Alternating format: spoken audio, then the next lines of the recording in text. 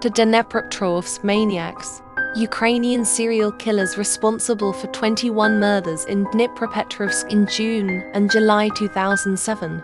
To two killers made video recordings of some of the murders, with one of the videos leaking online. Alexander Hansa was the third man involved, however he only filmed some of the murders and was given 9 years, the other to life imprisonment.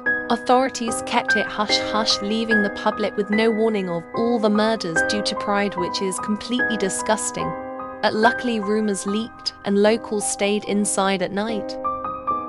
The boys would go in the woods killing and torturing dogs and kittens, making videos, taking photos like it was something to be proud of or something.